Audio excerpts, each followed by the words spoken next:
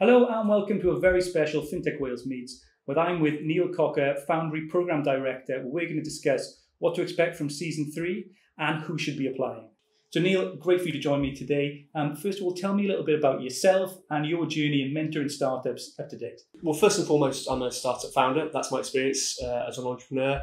I've been doing that for a very long time. I've got like all lifetime entrepreneurs, a series of successes, but also failures. And obviously the failures are the ones where I've learned the most. And that's naturally led me to mentoring.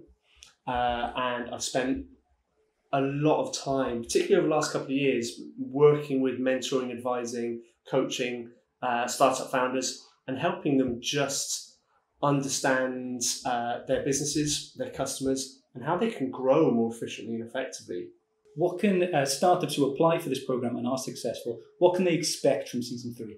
What they can expect is, world-class mentoring and support. They obviously, all the kind of freebies that you would expect in terms of all the sort of discounts and freebies you get from the normal accelerator programs. But what we think we can bring above and beyond that is we don't take equity. You still get access to world-class mentors. You get, if you're coming from outside of Cardiff, you get an incredible insight and access to this city. Historically, we've had startups who've come from other parts of the world to join the program and have decided to relocate here. They loved it so much and they really, really enjoyed the fact that they could access really, really high level people really, really easily. And perhaps in a way, perhaps you wouldn't be able to do in somewhere like London where there's so much more competition and just a great quality of life and low cost of living. Okay, so next let's talk about who should be applying for Season 3 of the FinTech Wales Foundry.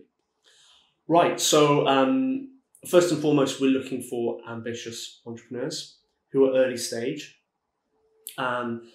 They, as a startup, they're probably still trying to work out precisely what their model is, what their product is, what their go-to-market strategy is.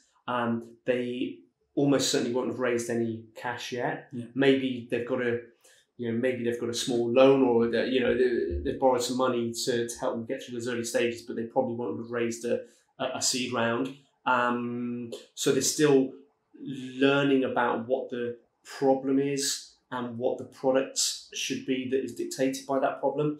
So a lot of the value that we can provide is really helping them understand what the problem is and what the solution should be that solves that problem. In previous cohorts, there was a big in-person portion to the program. Is that going to be similar in Season 3? Yeah, absolutely. We've slightly tweaked the format, but yeah, it is an in-person program, and so it will be run here from Cardiff.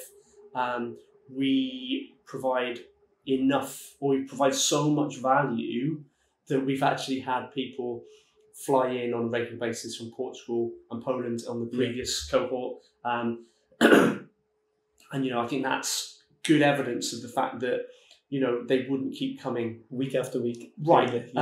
To Cardiff.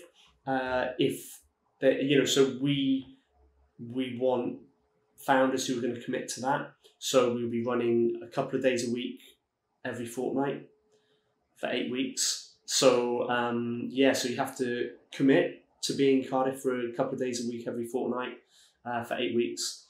And the value of that is huge. So next, what are the key dates that applicants need to know about the program this year? We're going to open the application process the last week of July. And then that will close 4 weeks later, middle of August.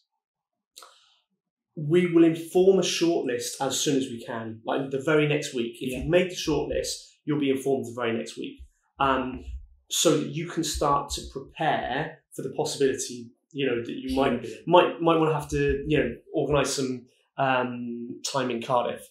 Then we will spend a week or two sifting through those startups, and in the week of the 5th of September, we will be interviewing, and then a couple of weeks later, the program starts. So, later September, the startups will be every fortnight spending 2 to 3 days in Cardiff.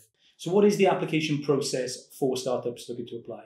Okay, so first and foremost, go to foundry.fintechwales.org we are designing the application process to be as simple and quick as possible. What we're actually asking the startups is to actually upload a very short video of themselves. So almost all of the application process will be basically drop downs. We don't want people to have to spend hours and hours and hours on this, and then just record yourself for a couple of minutes talking about your startup. We'll give you guidance on the questions we need you to answer. And yeah, the whole application process should really take no more than 20-30 minutes, because again, for startup founders, we want them to be focusing on building their business. We don't want them to feel they have to spend 3, 4, 5 hours on a lengthy application form with thousands of words, right? So let's make it simple for them.